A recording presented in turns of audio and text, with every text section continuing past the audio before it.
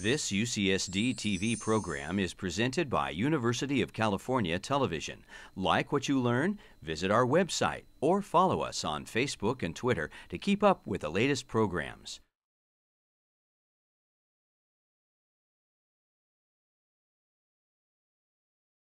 The Sam and Rose Stein Institute for Research on Aging is committed to advancing lifelong health and well-being through research, professional training, patient care, and community service. As a nonprofit organization at the University of California San Diego School of Medicine, our research and educational outreach activities are made possible by the generosity of private donors. It is our vision that successful aging will be an achievable goal for everyone. To learn more, please visit our website at aging.ucsd.edu.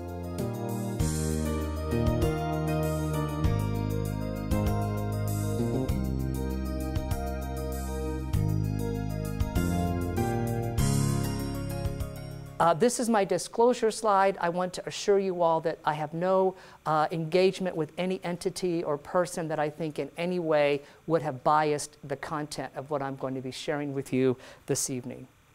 Well, key point number one, and I got a sense that I'm kind of preaching to the choir here, but I will say that older people regularly enjoy and benefit from physical intimacy. And although I think this audience understands that fairly well, I am still aware that folks much younger than I don't necessarily have that concept well understood. For many people, emotional intimacy is important for a satisfying sexual relationship. We know that there are other conditions that can also contribute to a satisfying sexual relationship, including safety, comfort, attraction, feeling secure about oneself, and feeling positively about the relationship, having a good image, a good self-image, and actually also having the ability to adequately communicate. Some about general things, because general communication is what helps us establish intimacy, but also specifically to be able to communicate about what it is that you're hoping for in terms of the intimate experience and what it is that you're really not hoping for. And to be able to share that is really an important ingredient to having a good intimate experience. Well, we know that older individuals display a spectrum of preferences and adaptations, and that there is no one right answer for everyone, especially if someone has a partner who's living with dementia illness. My bias is that for healthcare professionals, and perhaps for friends and loved ones as well, our most important responsibilities are to introduce the topic and to facilitate open, supportive dialogue. I do not want anyone in this room to think that I have anything prescriptive to offer tonight. It really isn't that I'm advocating any particular behavior or lifestyle. What I am hopeful about is that we can all continue a journey that leads us to increased comfort about talking about sexuality and sexual issues, because I think we all stand to benefit when we can overcome our hesitation and reach out to one another if the need arises, and support one another as we try to maintain successful sexual functioning throughout our life cycle. Sexual dysfunctions in older adults have historically been categorized in 3 different categories: desire disorders, arousal excitement disorders, and orgasm disorders. And so we'll speak a little bit about some of the disorders that fall within those 3 categories. I'm also going to include some guidelines for discussing sex with someone. And when I talk to students, I find that this is really important for them to hear and to understand. But lately I've begun to feel that all adults might benefit from this information. So I think when you think that you may have a friend or loved one who's struggling with some aspect of their sexual quality of life, the guidelines to keep in mind if you would like to speak to them about this include establishing rapport. So you want to make sure that there's a comfort between the two of you. You want to take responsibility to introduce this topic, because I think especially when a clinician is involved, I think the patient or client will hesitate to bring this up. But even if you're not a clinician, if you're a friend, it still may be helpful for you to take the initiative to introduce the topic. Of course, ensuring privacy is important, allowing sufficient time is important. You know, in my field, we talk about this thing called doorknobbers, and that's the term we use to describe the topic that the patient brings up as they reach for the doorknob. And it's usually something they've been dreading to speak about, and they've been putting off speaking about. And finally, at the final minute, they have the courage to bring it up. Of course, at that point, there's no time. And so psychiatrists get teased a lot about what we say, but one of the things we would say in that moment would be, well, that's a very interesting topic. Let's talk about that next time. But really, truthfully, it's the right thing to say, because you really can't do a good job speaking about such an important thing when you only have a few minutes left to have that discussion. So it's important to allow sufficient time. It's also important to use neutral statements, because we really want to avoid causing someone to feel judged or criticized. And also, it's important that we don't make any types of assumptions, and we'll talk a little bit more about that. In terms of maintaining sexual function in later life, some of the things that we recommend include making sure that your hearing loss, if you've experienced hearing loss, is corrected. And that gets back to that key idea that communication is very important. And to communicate, you have to hear what's being said and to hear it accurately. It's important to have good dental hygiene for all sorts of reasons that are probably self-evident. It's important that we take care of our skin. As we age, all of us experience changes in our skin. Our skin loses connective tissue. It becomes more delicate. It becomes more easily injured. And physical intimacy can put a lot of stress on our skin. There can be a lot of friction and things like that. So keeping your skin moist and well lubricated can really make a difference in terms of avoiding injury or discomfort related to the skin. It's also important to avoid tobacco products. Sometimes it's important to learn and practice specific exercises that maintain the body and allow for more comfortable sexual experiences. For us guys, it's really important that we think about our bellies and maybe consider sit-ups sometimes in order to make sure that our girth doesn't become too challenging when we want to be intimate with someone. It's also important that we think about things like pain or shortness of breath. If you're living with arthritis, that can be a challenge, because some of the joints that are most often impacted by arthritis are also joints that are critical when we're having physical intimacy. But we know now that if you have an issue with arthritis, taking a couple of Tylenol before intimacy can really make a big difference in reducing discomfort and increasing the quality of the sexual experience. Okay, I think the last thing I'll mention in terms of maintaining sexual function in later life includes putting aside unrealistic expectations and just really being comfortable with how your body has evolved and only expecting from your body what is realistic. The last key point I want to make is that the presence of dementia often leads to decreased quality of sexual life, and we believe a major factor here is the idea that many of the dementia illnesses impact the ability for a person to know what they're thinking and feeling and then to express that clearly to another. So when we think about the role that dementia plays in sexual experiences in later life, one of the big things that we worry about is that the dementia erodes communication. And then that absence of communication makes it hard for there to be emotional intimacy, and then that sets the stage for difficulty with physical intimacy. Well, there are a lot of myths about sexuality in later life, and I've listed some of them here on this slide.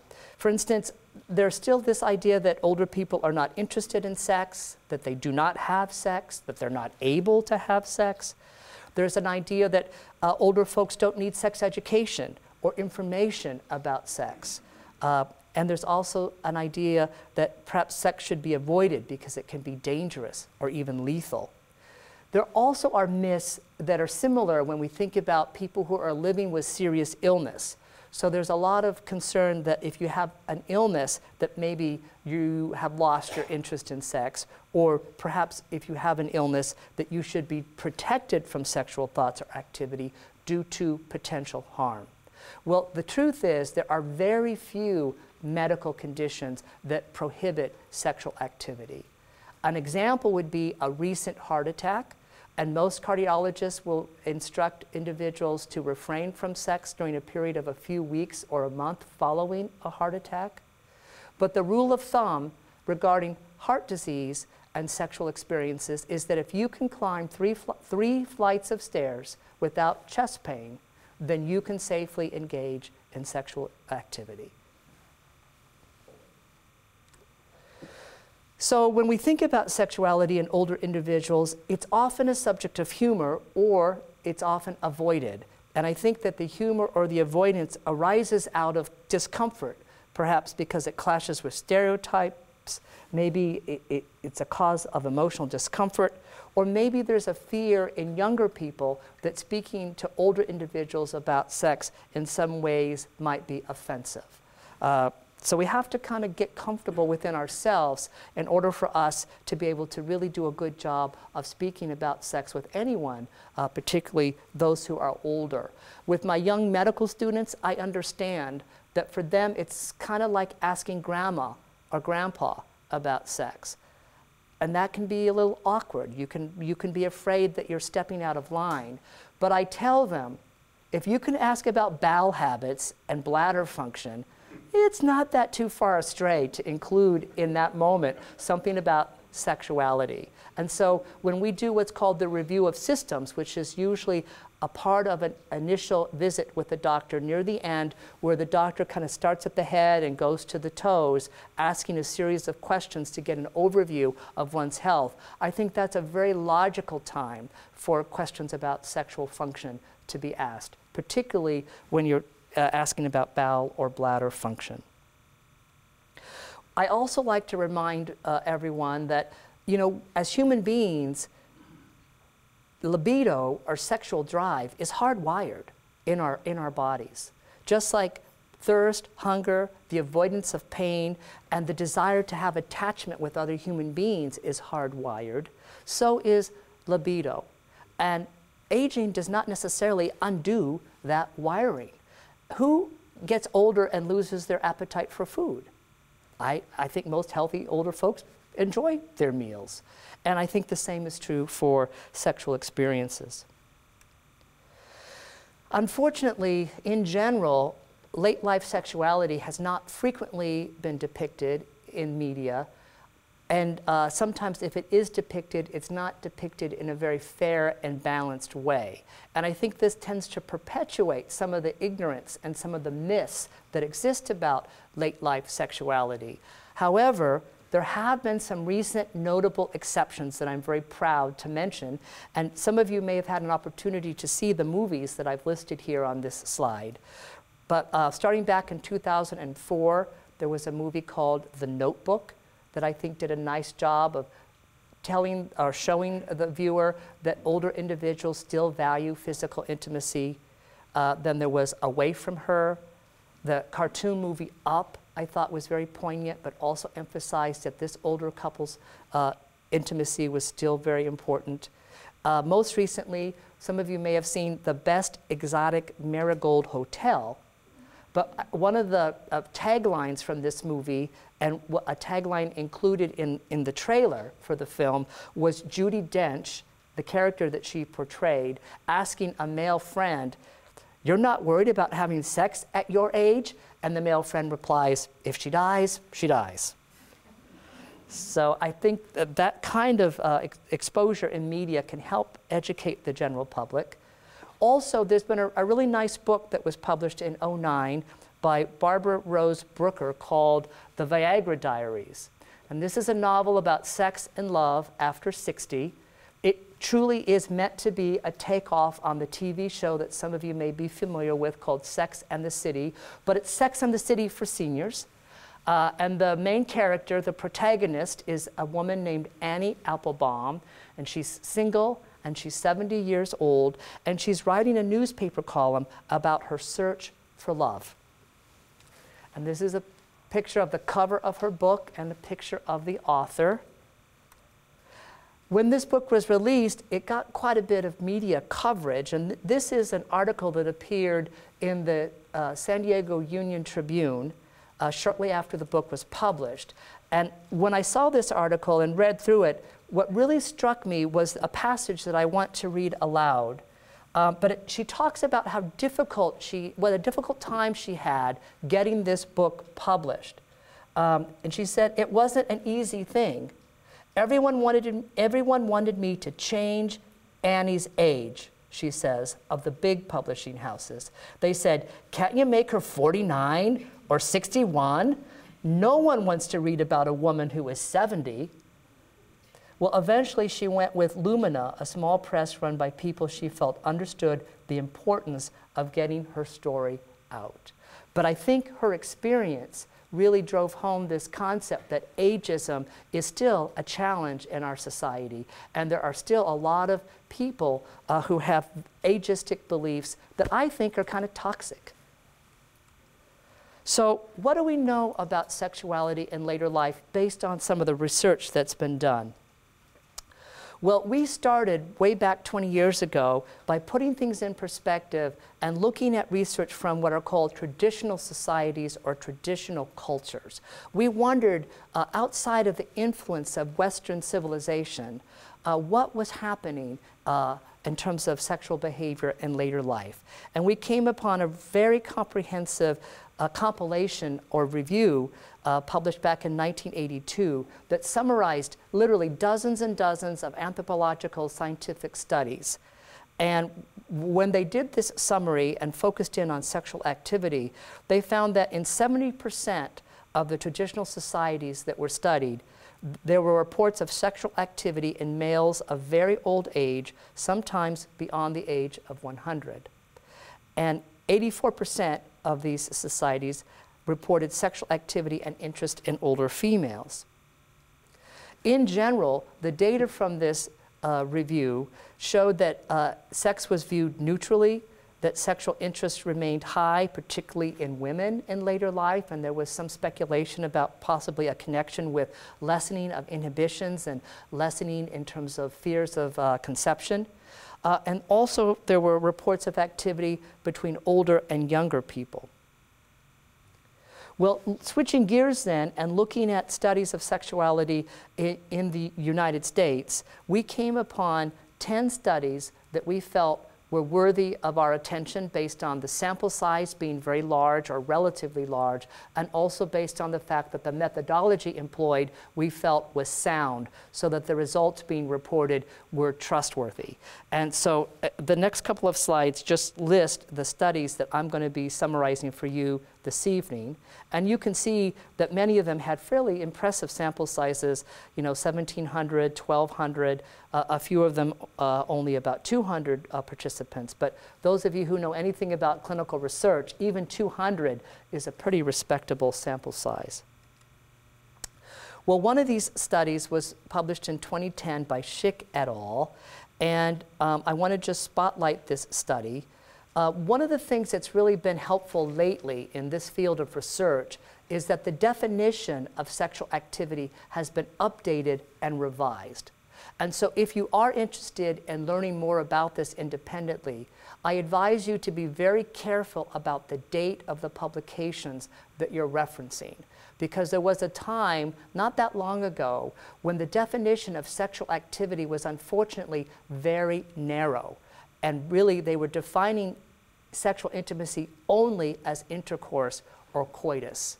And now there's a belief that those studies really underestimated sexual frequency, because we know that physical intimacy is much more than just intercourse or coitus. There are all sorts of things that people do that are physically intimate and pleasurable that don't involve penetration.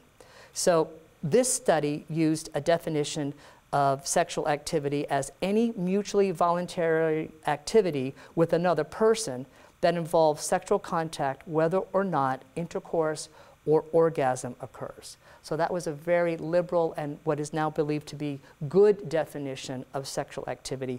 However, this study has been criticized because something's missing. and that's masturbation. So even this study, which overall was well reviewed, has been criticized by omitting solo sexual experiences. They looked at sexual experiences, and they defined being sexually active as someone who had sex with at least one partner in the previous 12 months. And what they found was that 20 to 30% of both men and women remained sexually active into their 80s. Age was related to a lower likelihood of solo and most partnered sexual behaviors. When controlling for age, relationship status and health were significant predictors of select sexual behaviors. Some of that's pretty self-evident. If you're coupled, it's going to be a lot easier to have sexual experiences. The other thing that surfaced, though, was that if you self-report being healthy, that correlates with increased sexual activity and increased quality of sexual activity. And I guess that's kind of self-evident as well. For men, health status was related to the men's evaluation of the experience, and for women, relationship status was the most significant predictor of a woman's evaluation of the experience. Schick and al. Found in their work that most men over 50 do have sex with the partner, but almost 22.5 reported that their most recent sex was with a friend or a new acquaintance. For women over 50, 13.5% reported that their most recent sex was with a friend or new acquaintance. And this also got a lot of attention in the media, because quickly the newspaper started writing about friends with benefits being a phenomenon not just unique to young folks, but also now finding its way into older groups of individuals. And a sociologist up at the University of Washington, Pepper Schwartz, wrote about what this might mean. And according to her, her thoughts are that the friends with benefit phenomenon kind of makes sense for young people, because young people nowadays want to delay starting their lives. You know, we've extended adolescence now. Some people think adolescence goes to the mid-20s. So, you know, by the time folks get their education and get settled, they may be in their mid-20s or beyond, and then they're ready to settle down and start having a relationship. For older people, the issue is maybe not wanting to complicate their lives, particularly if that older person is widowed or divorced. Then starting a committed long-term relationship can sometimes be kind of complicated.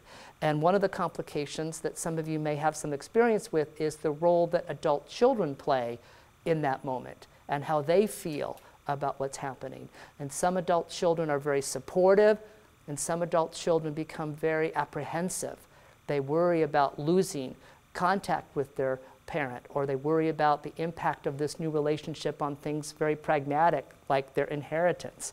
So I think sometimes when you're older, it's easier to avoid those complications, and at least Pepper Schwartz believes that's one reason why friends with benefits might make sense for older individuals.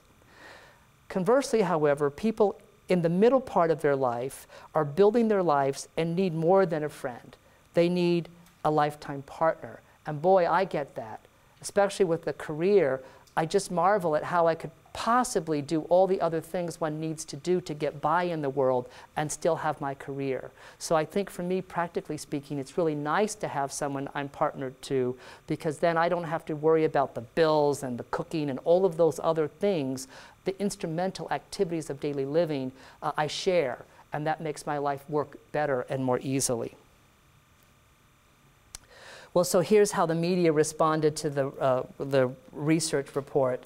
Then they played up that the boomers rediscover the sexual revolution, and they reported the study finding over 50 set having more casual encounters called friends with benefits. Well, I want to switch gears and talk a little bit about another study by a colleague named Lindau, who also spent some time analyzing data that included information about sexual behavior in older individuals. And one of her concepts was to introduce this idea, sexually active life expectancy, which was a term she used to describe the average remaining years of sexual activity. What she found was that sexual activity and good quality sexual life, as well as interest in sex, were higher for men than for women, and that with aging, the gender gap widened. She also found, as others have, a positive association between quality of sexual experience and frequency of sexual experience with health. The healthier you are, the better your sex and the more frequent your sex. And then also, she found that sexually active life expectancy was longer for men, but men lost more years of sexually active life as a result of poor health than women did.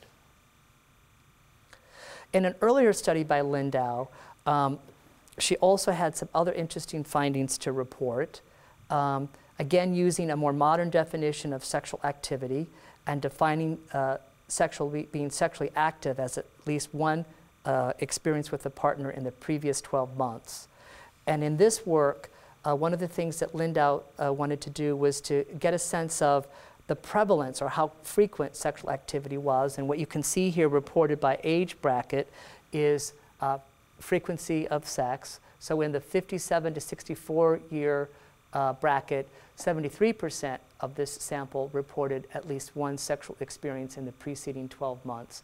And as the age brackets increased, the frequency drops, but you can still see in the 75 to 85-year-old bracket, 26% of this sample reported sexual activity defined as at least one experience in the preceding 12 months. Interestingly, and what was somewhat distressing for me to see in this report, was that the prevalence of discussing sex with a physician since age 50 was pretty abysmal. And so basically what the survey said, the question was, since you were 50 years of age, has any of your medical team asked you about your sex life? And what you can see here is for men, 38% had been asked, and for women, only 22% had been asked. So I think this, I reframe this as, we've got room for improvement here. We can only go up from here. In terms of the problems being reported in the sample that Lindau studied, for women, the biggest issue that they reported was a problem with low desire, but they also acknowledged issues with vaginal lubrication and difficulty achieving climax. And for men, the biggest issue for them in terms of sexual function was erectile problems, but they also reported some issues with performance anxiety and climaxing too quickly. Now, this is one thing that actually gets better for men with age. Premature ejaculation actually improves with age. Lindau found that 14% of the men in her study reported using medications or supplements to improve sexual function, and found that if you rated your health as poor, you were less likely to be sexually active, and if you were sexually active, you were more likely to report sexual problems. So there's a message emerging here. If there weren't already enough reasons for us to take care of ourselves and to be physically fit and physically healthy, we now can add to the list that it will translate into a better sex life as we age. Older adults and HIV. You know, I showed you those statistics about how often people who are over 50 are being asked about their sex life. Part of my dismay relates to the HIV issue in our society, because I think what we've done well is we've educated people that condoms are a great way to prevent conception. They're a great form of birth control.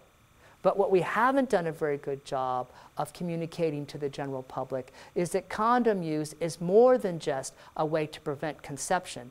It's actually a very excellent way to prevent transmission of sexually transmitted diseases like HIV or gonorrhea or syphilis or chlamydia.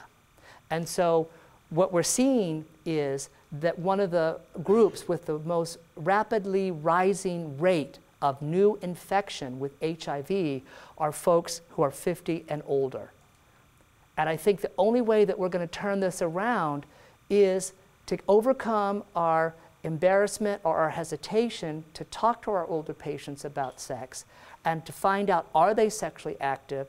who is their partner, and then if they are sexually active and it's not in a committed relationship and a closed relationship, we really need to be educating them about the importance of using condoms.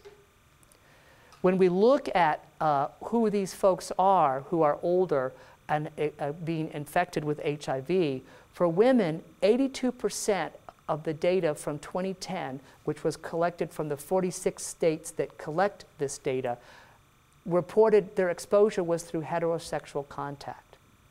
So I think there are a lot of folks out there at risk. And for men over 50, 23% was heterosexual contact. So, you know, historically we've tended to think about HIV impacting gay men and people who use injectable drugs of abuse, but I think that's all changing now, and we're seeing that this HIV issue is entering other risk groups as well, or impacting other groups as well. Some more statistics here I'm going to kind of skip over. I think I've pretty much made my point that age does not protect from HIV infection, particularly if you're not taking steps to protect yourself. When we've looked at how common condoms are used in individuals over 50, the data is pretty discouraging.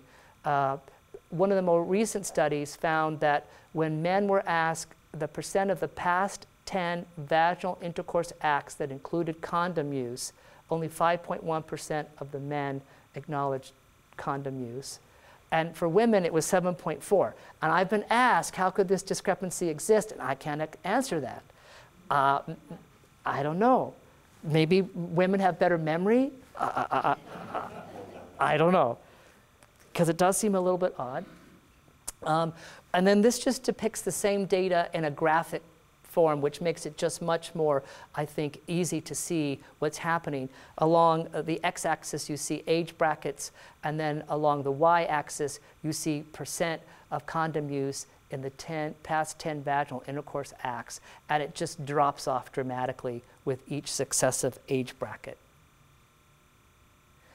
Well, the good news is there's now a public campaign that I'm really pleased about, and it's a campaign called safersexforseniors.org, and what you see here are different positions from the Kama Sutra. The tagline is, there are many ways to do it. There is only one way to do it safely.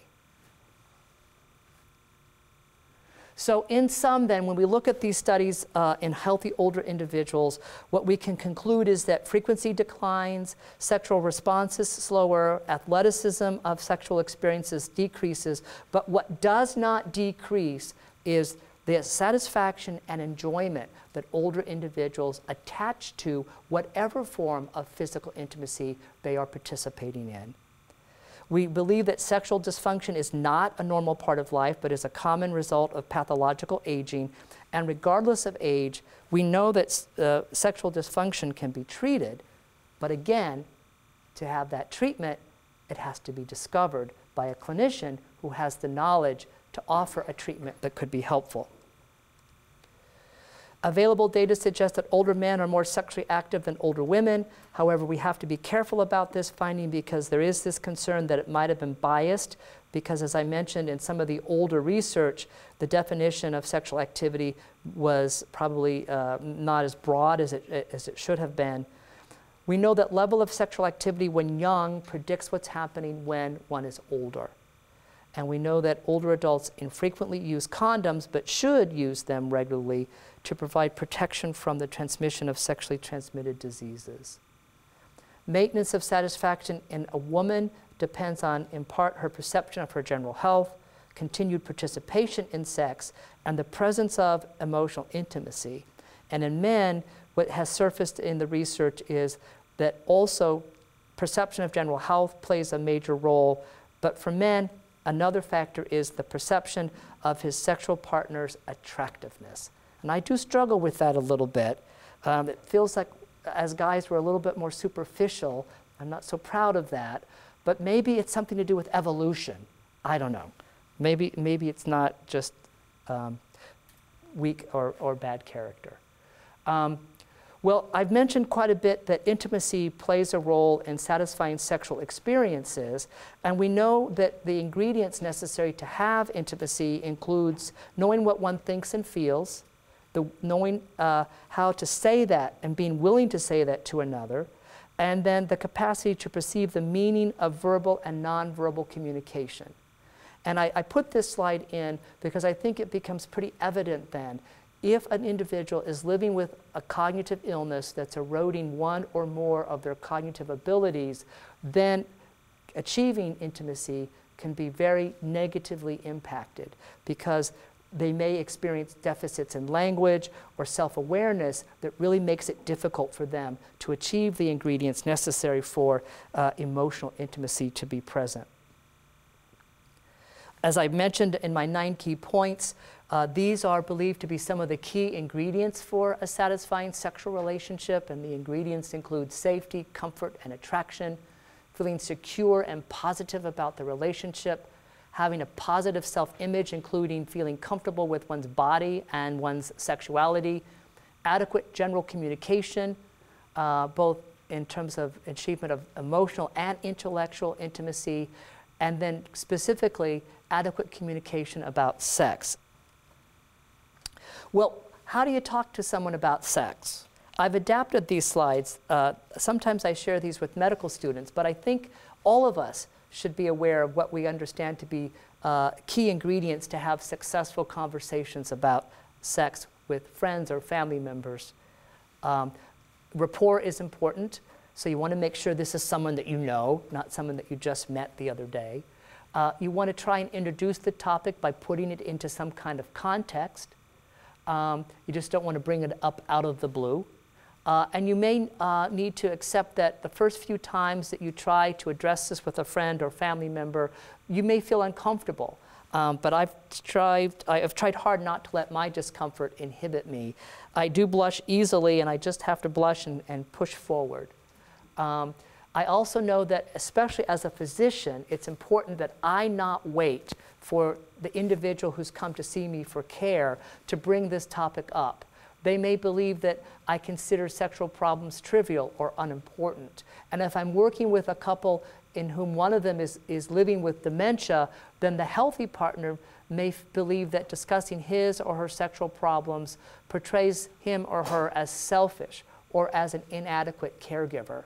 And so they may feel like, gosh, I shouldn't be worried about this. I'm the lucky one, right? I'm the one who has a healthy brain.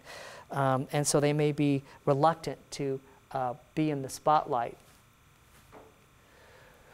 It's good to begin with neutral, unemotional statements like, have you experienced any changes in your sexual life? And this is important because, as I mentioned a moment ago, there's a wide spectrum of libido that's considered normal.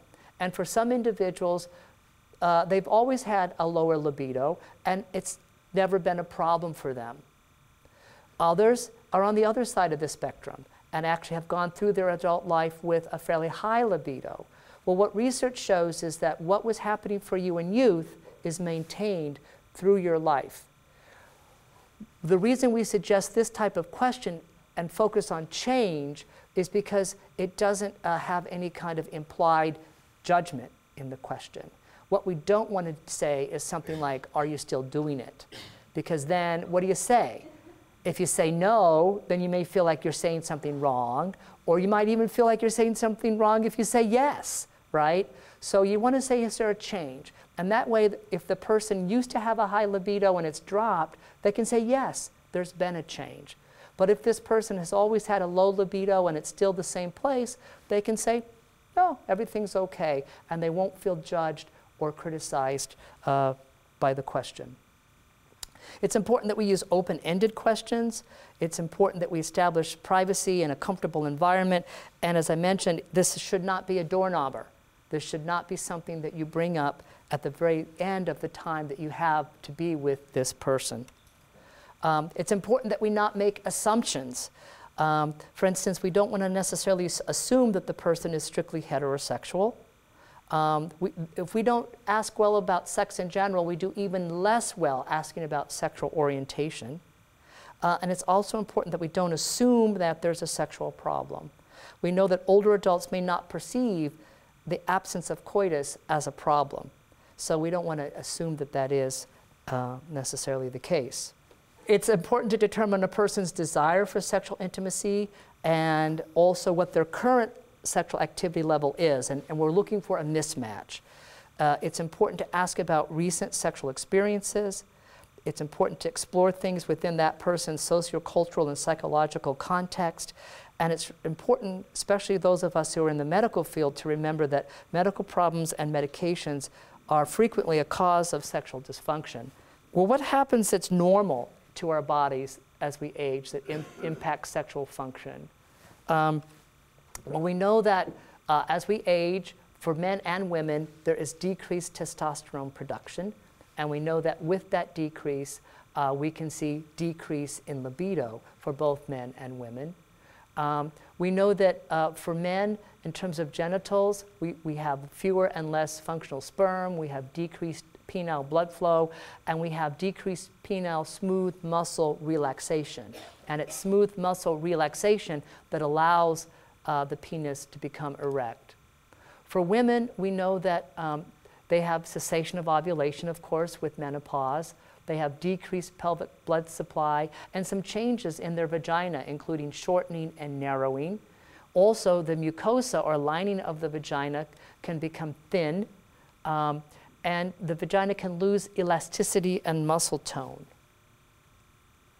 In terms of fertility and how age impacts that, of course, we know that as men get older, they're not as fertile, and we know that when women are postmenopausal, they're no longer able to conceive. We know that because of that decrease in testosterone in men and women, there can be a decrease in libido.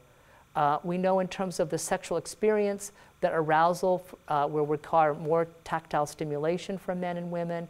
We know that erections take longer and vaginal swelling can be diminished. We also know that for women, they can have decreased vaginal lubrication, which is something that's really important to ask about and talk about, because it's something that's pretty easily remedied. We also know that with age, some women experience decreased sensitivity of the clitoris. We know that orgasm takes longer to achieve. For men, ejaculation is less forceful. For women, they have fewer and less forceful vaginal contractions, and men have a decrease in their volume of ejaculate. And the refractory period for both men and women lengthens. That's the period before one can, again, become sexually aroused and have another sexual experience. This slide just lists some of the many illnesses that we know can have an impact on sexual experiences at any age, but also, of course, in later life. Diseases of the endocrine system can affect sexual function, like diabetes and hypothyroidism. Various other problems of the reproductive system, including various forms of cancer, can have an impact on sexual function and quality of sexual life when one is older. Diseases of the central nervous system can impact sexual experiences at any age, including later life. And of course, one of the biggest issues and one of the most important reasons that we all should have the opportunity to speak to our clinicians about our sexual life is the impact that medications may be having. Because unfortunately, many medications have the potential to negatively impact sexual experience. And I won't go over all of them, but you can see some of these medicines are very common, like digoxin for people who have congestive heart failure, people who have high blood pressure and are on ACE inhibitors. You know, ACE inhibitors are really believed to be the most senior-friendly of all of the antihypertensive medications available. And yet, unfortunately, if you don't get the cough from ACE inhibitors, you may end up with some sexual dysfunction, which is not really the outcome that we're shooting for. A lot of the medications prescribed by doctors like me in the field of psychiatry are really bad actors in terms of causing sexual issues in older individuals. In fact, I'm looking at this slide and wondering what class of psychiatric medication isn't represented here. And the answer is they're all represented. Every potential class of psychiatric medication has a potential to negatively impact sexual function. Other medications and substances can impact sexual function. Even things like alcohol has to be factored into the discussion.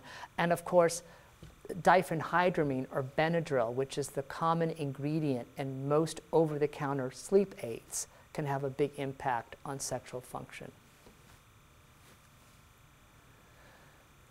Problems with desire can be related to disfigurement, can be related to illnesses like depression, can be a side effect. The serotonin selective reuptake inhibitors have a famous reputation for decreasing sexual desire.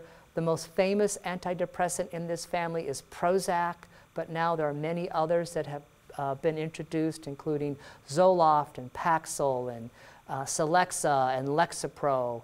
All of them have the potential to negatively impact sexual desire.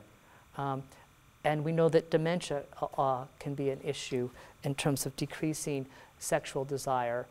We sometimes hear spouses of people with dementia talking about the change in the personality of their loved one. And so they're still very devoted to their spouse, but that spouse isn't the person that they've known throughout their marital life. And they feel like, in some ways, it's a stranger. And it's that issue then that erodes the arousal and libido, because it's like, I don't know who this person is anymore. We know also, as I mentioned, that testosterone reductions can be associated with decreased desire. In men, we know that testosterone reductions can be associated with erectile dysfunction and infertility, and in women, associated with impaired arousal and decreased genital sensitivity. And in both genders, decreased testosterone can lower libido, decrease muscle strength, be associated with things like depression, lethargy, inability to concentrate, breast discomfort, mild anemia, hot flushes, and sweats. There are issues involving the arousal phase of the sexual experience.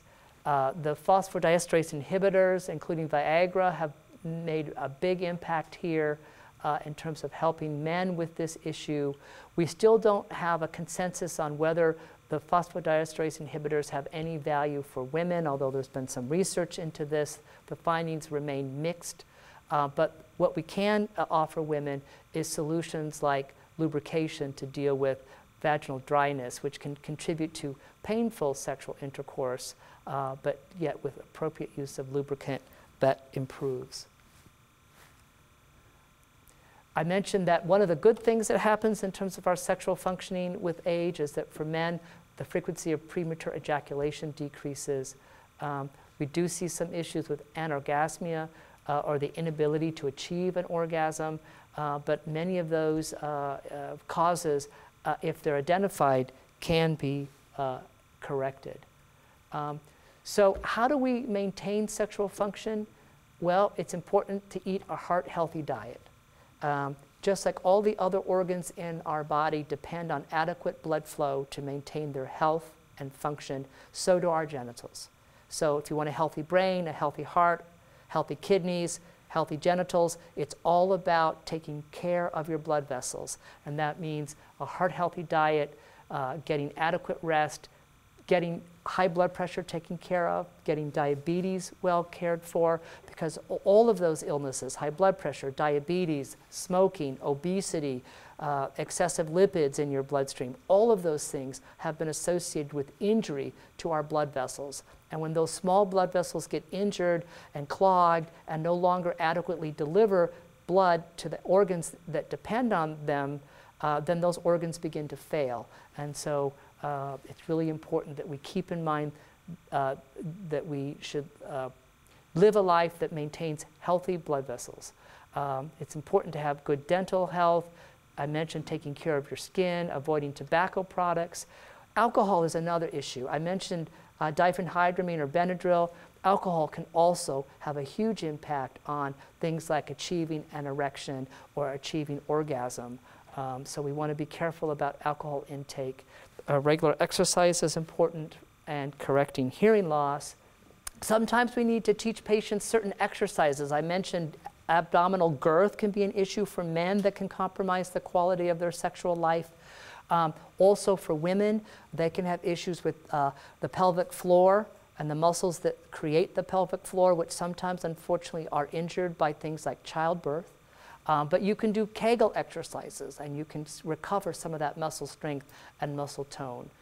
It's important to obtain optimal care for medical illnesses. As I mentioned in my earlier comments, pre-treating things like pain from arthritis or shortness of breath from COPD or congestive heart failure can make a big difference. If you live with COPD or congestive heart failure, using your puffer before sexual activity can really help open up your lungs and maintain your breathing at a level that makes sexual experiences much more enjoyable.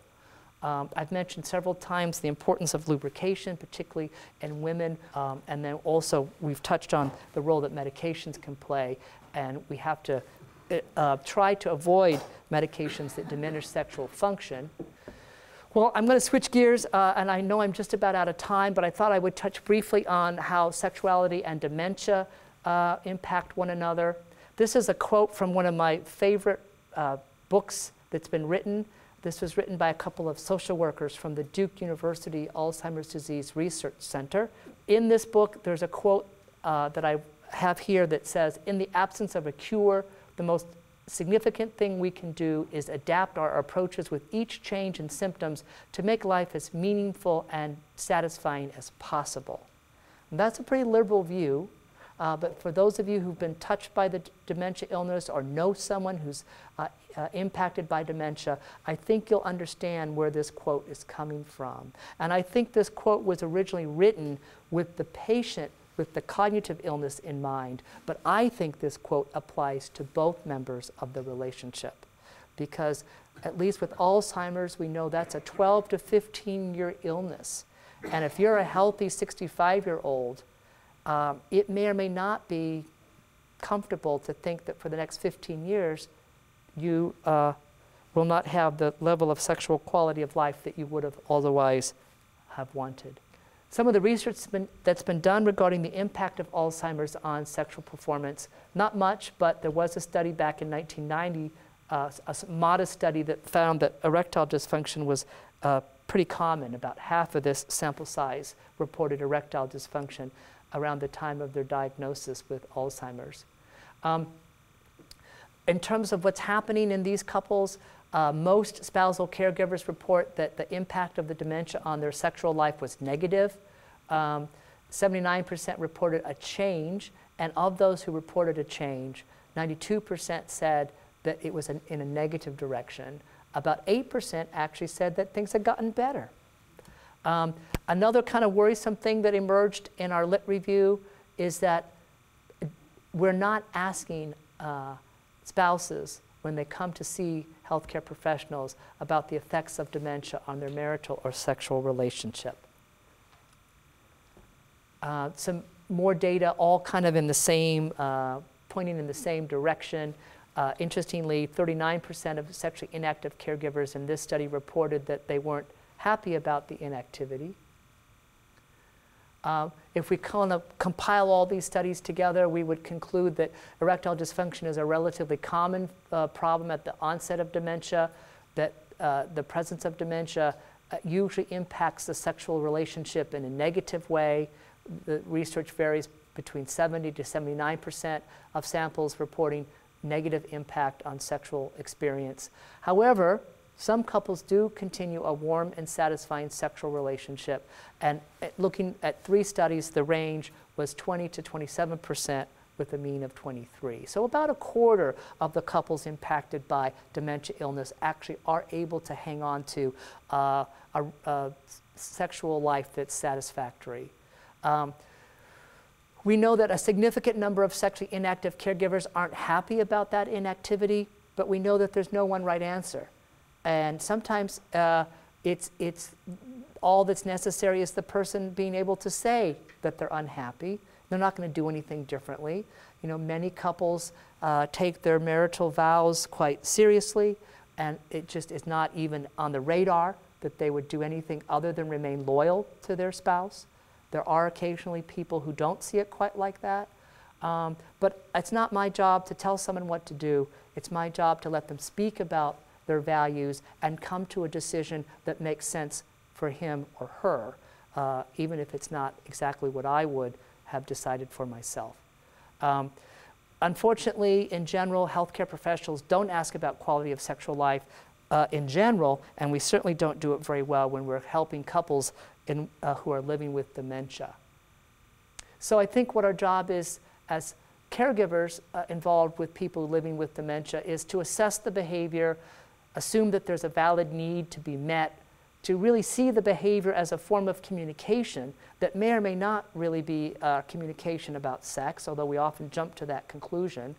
You know, when an older individual with dementia tugs at their crotch, that might be a nonverbal cue that they need to go to the bathroom. And yet I sometimes see a lot of hysterical responses in that moment.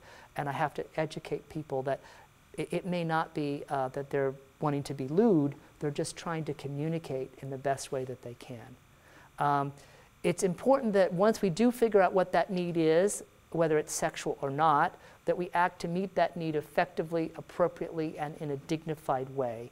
And I think all of this applies both equally to family members as well as professional caregivers. And I think family members are sometimes going to be more approachable than the doctor. And I think that's why it's important that we touch on this a little bit this evening. As I mentioned, touching genitals may indicate the need to toilet. You know, another thing that I get called about is this issue that occurs in senior communities where an older individual with dementia climbs into bed with another patient. And often that really isn't at all an act of sexual aggression. I think what's most often the case is that they're just seeking familiarity. I don't know about all of you, but for the past almost 19 years, I've shared my bed with someone. When I travel to a meeting and I sleep alone, I don't sleep as well. It feels weird. It doesn't feel like what I'm used to. So if you've been married for 50 or 60 years and suddenly you're living apart from your spouse and sleeping in a twin bed, it can feel kind of weird. And so I think a lot of our older individuals with dementia who are living in residential care are just seeking out what they're used to. And we have to educate the patients and the families and the staff not to overreact to that and to try and approach that in a very compassionate way. So nursing homes and residential facilities are an odd place for people to think about sex. It does change things, and I think we've got some work to do in terms of educating people who own, operate, and work within these facilities. Sexual behavior in nursing home differs in significant ways from such behaviors at home. It is no longer a private matter, but in one way or another has an impact on staff, other residents, and the families of residents. So I'm going to sum up. Sexual experiences for older people are common, enjoyable, and helpful. For many, especially women, emotional intimacy may be needed for an optimal sexual experience. We know that there are other conditions that contribute to a satisfying sexual relationship, including safety, comfort, attraction, feeling secure and positive about the relationship, a positive self-image, and adequate communication. We know that there's a broad spectrum of preferences and adaptations, that there's no one right answer for everyone, especially if a partner has dementia. For healthcare professionals and perhaps for friends and loved ones as well, our most important responsibilities, in my opinion, are to introduce the topic and to facilitate supportive, open dialogue. I've included some guidelines for discussing sex with someone, including waiting until there's a sufficient amount of rapport established, taking responsibility to introduce the topic, ensuring privacy, allowing sufficient time, using neutral statements and not making assumptions.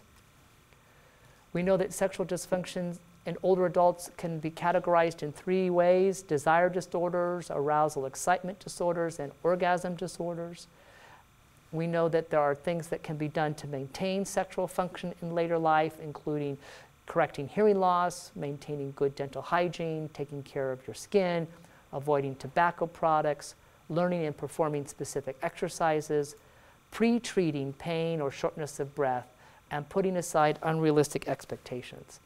We also know that the presence of dementia leads to decreased quality of sexual life in most couples, in part, I believe, due to problems maintaining intimacy and safety. Thank you very much.